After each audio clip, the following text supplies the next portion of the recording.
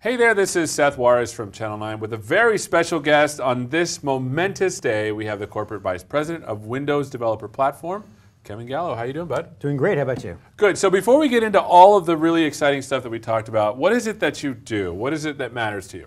I'm responsible for the tools, the APIs, the SDK that developers use to build applications on Windows. Okay. That includes, all of our third parties as well as all of our first parties. So we make sure that developers have everything they've got to build the best experiences possible on Windows.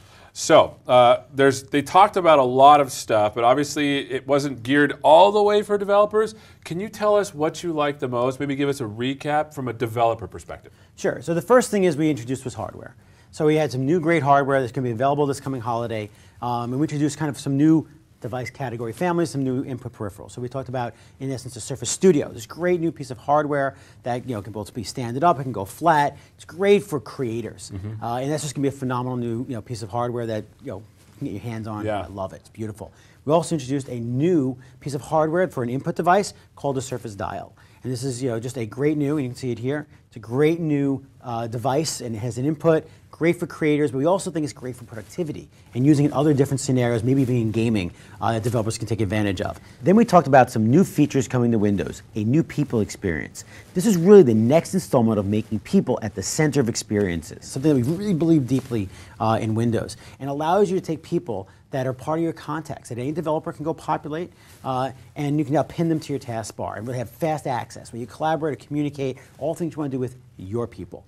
We also talked about some great innovations in hardware for gamers.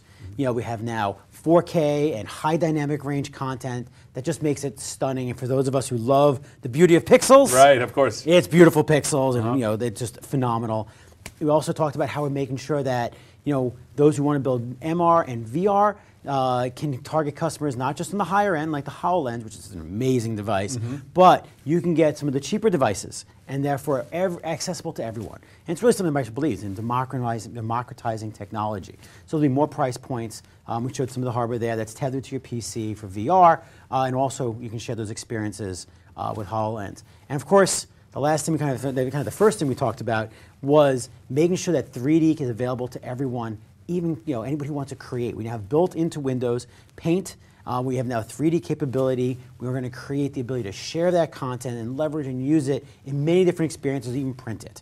So we're really making 3D pop. We really believe there's a new way of building immersive experiences for end users. So this is fantastic, but I think we need to go into sort of each one of the things that you talked about. Let's start with mixed reality.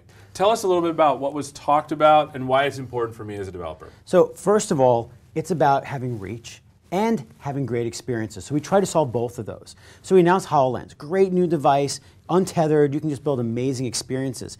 But not everybody can go buy a HoloLens. Yeah. It's a very high-end device, it's great, but not everyone can get it. So now we also made sure that we can get not just mixed reality experiences, but virtual reality experiences. A lot of what gamers are wanting, or watching some immersive video. You can watch 3D video and stuff like that. And now we can hit many different price points, making sure that everyone has access to 3D capabilities with VR and mixed reality. And now that means developers have a larger audience. So, okay, I'm a dev.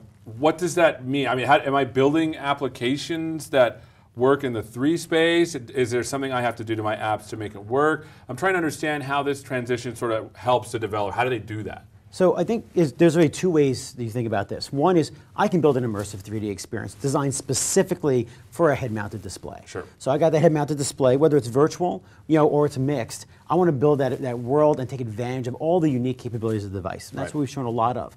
But we showed some stuff on there with Edge, where I was able to take 2D content in what is primarily a 2D experience and begin to light it up. So the 2D experience works naturally like you'd expect inside the virtual world or in HoloLens. And now I can pop out specific experiences. So we showed the ability to take a 3D object and now pull it out into a separate experience that's full 3D immersion. So now you can build mixed apps. Take your app as it is as a universal application that's 2D designed and highlight where it makes sense to do 3D, as well as those fully immersive 3D experiences. You kind of got the whole spectrum. And that's kind of interesting, right? Because as a dev, that means I can put my regular flat app into a 3 space, but then later on I can hire someone to do a really interesting 3D like to educate people on how to use your, I don't know, whatever app you have. And that's pretty exciting. Yeah, and there's just things that make sense in 3D. Yeah. And you do those that make sense. And where it's flat, like reading in many cases, you're not going to do 3D text. Right, that would be But annoying. charts and other experiences or a 3D object that we flattened. There's so many things that are really 3D by nature that we put into a flat world. When I'm in 3D, I want 3D. Moving on to the next thing, the people experience. So tell me what that is. I know you talked about what it is, but I want to get a sense for what it means for developers. So really, our goal with Windows is to make sure that people that are important to you are easily accessible and that you can always get quick interactions, you can share things with them, you can communicate with them.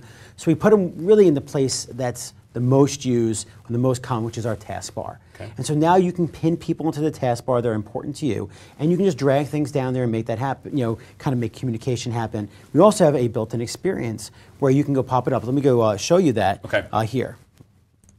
What you'll see here is kind of what we call the people pane. So now if I have someone pinned and I click on them, it pops up the people pane. I also have the ability very easily to know any application that a developer has built that's people aware. So if I know I have people in my community and I have a network, I can go and add myself to what we call the Universal Contact Database or Universal Contacts. Simple stuff, and then it shows in the People app. Now it'll show up in the People pane, and they're pinnable. So anybody can go add these things, and now they're pinnable. And when they come up here, I get a choice of all the applications that I've installed that I may want to communicate, and I even get some suggested applications, or I can go to the store and see any app that says, hey, I'm people aware, and I can participate in the people pane. So that's interesting, right? Because, go ahead, one more thing. You also have this great, simple experience. We want to make it easy to get these applications that are tailored for you. So you can go, if it's suggested, we just do an inline install. No popping into the store. That's cool. I can go get that application. I'm sure I could go to the store and see it, but I get this great experience for getting and acquiring these applications, which developers always ask me for is, how do I make it easy for end users to get my applications? And now we have a way of doing that. Well, that's amazing because that could be my app. Absolutely. And I think the cool thing, and hopefully you'll speak to this a little bit more, is that generally when we're talking about computing, it feels like we're moving away from spreadsheets and things that we work on to people we work with. How can developers sort of use this new thing? Where does the contact database live? How can they sort of integrate this into their own apps? So it's very simple that you support what we call a contract. And then developers can go and add users into this database of people. And that's how we know how to pin them. Then you own the content. So what's really cool about this, let me continue to show here, is say imagine you launch Delve here, or Skype or something like that. And then you can go see that, hey, it's a Skype experience, part of it's my experience, part of it's not. But what's beautiful about this is we have both of our UI that allows you to choose between the applications, and we have the developer's UI. So you'll see here that developer completely owns all of the pixels. It's not like we give you some meta format and we kind of populate it. You own the experience. So what developers have to do is now think about their applications. I have my full app, but I also have this view that I can go give that's people-oriented, focused in this one area. And so if I make my app multi-view aware, so that I can now have both my main view, which is kind of a full screen view, and then I have this smaller docked view, and which, of course, if you look at it, looks a lot like a phone design. Yeah, it does. So I can very easily reuse my phone design here for quick access, and then my desktop, and use adaptive UI to make it great. And so developers kind of get the ability to own all those pixels about what they want to do in docked mode versus what they want to go do in full screen mode. And it's very easy for the end user who says, hey, I'm talking to someone, but hey, I want to pop it out. So I can go and I can just say, open Skype. When I click on that, it opens the full application. Got it. And that's pretty amazing because imagine you're running like a point of sales application where a customer comes in pretty regularly. You can have that person pinned and you can have their experience really small and then really big right away. Yeah, I mean, I do this so much time. How many times are you talking and chatting? Gamers do this all the time. Yeah, yeah. I mean, really, I'm talking and I'm playing the game. So I'm really doing both, and I want this on the side, or I want to be able to put it in different places, or I may have 2 or 3 of them, and then I'm playing the game, or hey, I want to pop out and then get, say they wanted to share, like, hey, here's how I went and, attack someone. It's a bigger screen, screenshot. They might text me. Now I, want to go see the larger screen. Gives you all the flexibility. That's pretty amazing. And you're saying that this is a UWP application? Yep, all these are UWP applications. Again, all you need to do as a developer is say, hey, I'm people aware, and I want to build, and here's my users, and here's my people network, and then build a view that we can run and host inside of that pane. Now, devs are always going to say, well, hey, how did you do that? Yeah. How did you have a combination of both your UI as well as the UI of the application. So we're incubating something inside we call Component UI. Cool. And this is something we want to expose to developers. We're still working through, and this is one of our first experiences where I can literally host another application inside of my application. And it's the full frame rendering of that app with my app hosting it. And developers have access, if you remember something called Olay embedding, is something we always used to do, and it had a lot of problems. It was in proc, and we are working through some of those issues to make sure that we have a high quality implementation of composite UI here at Component UI. And that's interesting because now my application can feel like it's part of the operating system. Exactly. And so now instead of like I'm fighting with Windows or I'm fighting with your program, instead it's all sort of one thing that helps people. Too many times you have to put windows next to each other, and really, I just want to position it inside of the application and have that experience. And sometimes you can go get, sometimes you'll do a web view. It's almost like a web view, but the app view is inside of it. Mm-hmm.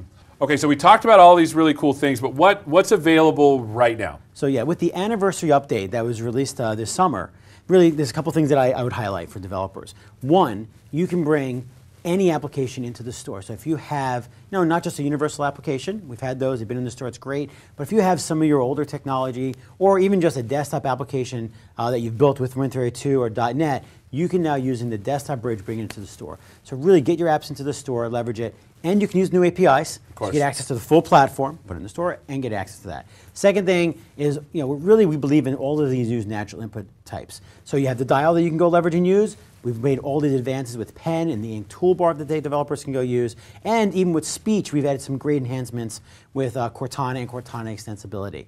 And of course, I'd be remiss if I didn't say probably the most popular feature we've put into the anniversary update, which is Bash. The ability for developers to not just, as an end user, they're the user of the device, not just building apps, but to do all of their work. And so if they're doing their cloud development, or if they're doing web development, or any really kind of workflow that they have the Bash shell available to them, and that's in the anniversary update. I know it's popular, and developers have all full access to that. And if you have feedback, give us feedback. We're trying to make it great. Fantastic. So let's get into the hardware stuff first. We've talked a little bit about what we can sort of do now, but let's talk about the hardware. So we introduced a couple of new things. First thing is the Surface Studio. Great new piece of hardware, exciting, just something that creators can just do the most imaginative creative things they can come up with. And I want one myself. Yeah, awesome. It looks pretty cool. My wife would love it too. She would. She's a creator. Yeah. Me, I would just be dabbling. Yeah, I'd be like, that's cool. So, and the second thing, I think really more importantly for developers, is the Surface Dial. It's a whole new input metaphor. It's a radial controller, so it's a new category of input device that developers can go take advantage of. It's very simple to go use, and you can just use it as a complement to your pen or to touch. And so it doesn't replace it, it's a complement to it. Mm-hmm. So you can actually use multiple things. One with, they can dial with one hand, mouse, pen, or touch with the other hand, even the keyboard. Right. So it's great as a new type of device that developers can go use and really light up experiences. You can use it, like I said before, in games. You can use it for being able to do pagination between your application or just simple scrolling. So all the little things that can just be delightful with it, and then you can come up with some creative experiences like we've done with both at PanaShow with the pen and the Surface Dial together in a creator application. So I'm probably the most unimaginative dev you've ever met. Can you give me sort of a situation where this would be a really cool thing to use as a developer? So I think it's really when you're trying to combine multiple modal inputs. Got it. So one of the things we like to talk about is kind of with with ink, you can do things with, like say, when you're creating like a ruler or something like that that has super high precision with one hand, and then use the pen with the other hand. You'll be able to use your fingers, but this is a much better device for being able to do precise control versus say use your hand, which maybe creators are a little precise with it, but a lot of them want just a little bit extra, and developers can get like basically 1/10 of a degree of precision out of the device. So you can just do things that are unheard of before. That's amazing. So I know that this feels like all unicorns and rainbows right now. I kind of want to see how you use this. Can we dive into some code? Of course. Of course, we're going to show some code. So let's hop over here. We'll pop in and I'll show you really kind of how it works. So first let me show you a sample application that I've written. Okay. So this is got a bunch of menu items. So when you push the dial, let me show you how the dial works since most people haven't. So you push on it, it pops up, and then there's a menu. So and now when I rotate it, it'll go and give me the option of selecting one of these items. Then I can click and select it. Here I selected volume, which is one of the stock controls. And if you can see here, it's moving the volume hooked right into the system volume like you'd expect it to. And if I push it, it mutes it. I also have the ability to go and add items to it. So here I've had an app, so I'll hit add 0, add 1, item 2, 3, 4, 5. The top 3 here are stock icons. So we have a set of stock icons you can go use. And the bottom 3 here are custom icons. So these are just simple images that I created, so I can add custom icons to the menu. Now when I push and hold it, I get a menu that has all of those items plus the original 4 that are built in. And then I can go and say select this little item here. And what I've done in this application, I've hooked up that as I move it, it is now moving the slider. And if I push it, you'll see it toggles the button. So I, as a developer, have full access to all that precision as I'm moving. As you can see how little I'm moving my hand, and I'm feeling it every single time. So let's go hop in, and then, well, there's also one other thing I'll show you here in this application is you can even get rid of all those defaults. So a lot of times, like, hey, you cluttered it up with 4, and then you sort of actually did an overflow. If there's more items, had a beautiful overflow. You can actually remove it. So if I hit click here, volume and scroll, and I push and hold it, you'll see it only has volume and scroll are the only 2 menu items. It removed the other items that were built in. So I have full control of this menu inside of my application. So can I ask you a question as we're doing this? Now, these sort of controls that I'm adding, will they only be native to the application that exposes them, or are these for the whole operating system? It's for the app that exposes them. Yeah, that makes more sense. Absolutely. Yeah. And then you'll notice here, it works on any Surface device. I want to make sure I emphasize it's not just for the Surface Studio, which is also a great device, but it works on any Surface device, and because it's Bluetooth, it'll also connect up to Bluetooth devices as a HID device and work on those devices as well. That's cool. So it's meant in broad for all devices it can start to be leveraged and used. So let me hop over to code and show you how this really works. Love it. So first thing is I have my initialization. We all have our initialization. So I set up a bunch of event handlers here. So first thing I do is I set up the controller, set up the resolution for it. Then I hook up the events. And of course that's what everybody wants to know. Sure. Well, what are the events that the input fires? Can I do this all full MVVM style as well? Yeah. Okay, cool. It's really just a new input type. So yes, it's just you can hook it up and build it as a new input type, just like you would hook up mouse or pen. Got it. So first thing is I can get rotation change. So this is what gets called every single time I turn the dial, I get rotation. And you notice I set how often to call me, because I don't want to be called. Right. All the time. Here, every time it moves a degree, I want it to get called. This is when I click it, so when it's selected. The next 3 are special really for Surface Studio is when I actually put it on the device, where did I place it? When I move it, I get called back, and when I take it off, I get called back. So if I want to do on-screen UI, so that's why it's per app. When my app is active, when I place it on top of it, then it will go, and I can draw UI around it, or bring a toolbar, or do something attached to the location on the Surface Studio. And then, I mean, now you're looking at a situation where you put this thing on, you can have things that you touch there, you can have stuff you can do with your mouse, you can do stuff with your pen. It's literally like you have your own spaceship. For creators, it's going to blow their minds. Yeah, but I want my own spaceship. So. I know. It'll blow your minds. And you can build a spaceship with it, of course. I'll build my own spaceship game, of course. Gotta create, man. That's right. It's a creator's update. We're going to create. Developers can create too. And the next 2 are actually tell you when you get notified of focus. So if imagine I have some UI that I'm using with it. If I lose focus, I probably want to remove that UI or go back to a default position. Right. Just like mouse, you lose focus and get focus. Developers want to make sure they do the right thing so it looks right for the user if you had modal, any sort of UI that popped up. So then what I do here is I had those 6 items. I hook up and I create, in essence, radio controller menu items. These are using built-in stock, like I told you, the stock icons. And then these 3 are using, which is PNGs that I want to go do, so I can get to choose what I want. Now what happens when I click the button, remember I had the add button. Yeah. So whenever time I add, I just go and simply add it to the collection of items that's on the menu. Not rocket science. And I can go and remove them. So if I want to make a lot of times I'll have a toolbar, and one of the nice things is if you use the Ink toolbar, we've told everybody, use the Ink toolbar, we will pre-populate this menu with the same items that are in the Ink toolbar. So a lot of times you want your menu for your top level menu and this menu to be the same. You can go get that. We do it automatically. If you want it to be different, you can choose it to be different. You know what's cool about this? I can imagine a scenario where you're dropping this thing on a particular area of your wonderful, beautiful, huge device, where the context of that location dictates the menu items that are in there. And so now you have this sort of virtual environment that is aware of things that are coming at it in the real environment, which is really cool, right? Contextual usage is so important for end user value. Like it really makes a difference. And that's what's great about that device with all this large screen real estate that you can take advantage of that. Awesome. And then the simple thing is we'll get an invoke. So every single time, if you notice when I push here, and then I click on it, that's invoking that item. So now I know which item is invoked, and when I use it, now it's sending events for that item. Got it. And so I'll scroll down here. Whenever I hit a rotation, very simple, I get rotation changed, pretty much like a mouse move. You know, I get a rotation move, and that's when I got those events. I made sure that the slider was kept in sync. And the same thing here, when I clicked on it, I made sure it toggled the pressing of the button. So this is literally not rocket science, unless you're making your spaceship app, right? What you do might be rocket science with Right. it, but the usage of it's very simple. You'll see it's very similar to a mouse. We tried to make the API very simple for developers, but flexible and powerful, hooking it into this, you know, the system UI, then giving you full control of customization and usage of the device. This is awesome. And so is this stuff available today, now that we've made all these announcements, or where can people get this? Yes. Okay. This is one of the few things in the anniversary update that we didn't talk about, but it's actually there. Shipping right now, you can now go and take advantage of this. The APIs are all available for you to use. How long have these APIs been out? I mean, is They've it been shipped in there. people didn't see them? Were they like, hidden or something? No, just events. They're very simple. And no, it was out there. We just didn't really talk about it or talk about the hardware. So in many cases, you know, we just wanted to make sure when we talked about our hardware, it was all one unified story. But developers can go leverage them, use them, and we're going to go publish some samples today. So will this sample be available? The sample will be available Wonderful. on GitHub, so people can go take a look at it and start to leverage that code in their applications. All right, so let's finish up with what can we do to get started with all these great things that we've learned about?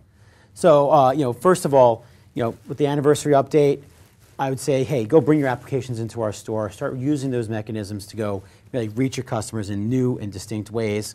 We got all this great hardware. Take advantage. Get using the pen. Take advantage of the new Surface Dial. You can build just great experiences. And then really for some of the new stuff that we talked about that's coming in the Creators Update, you can go become an insider and start looking at the SDK and giving us feedback, especially even about the Surface Dial. We really are just touching the surface. Use it. See if there's things we're missing.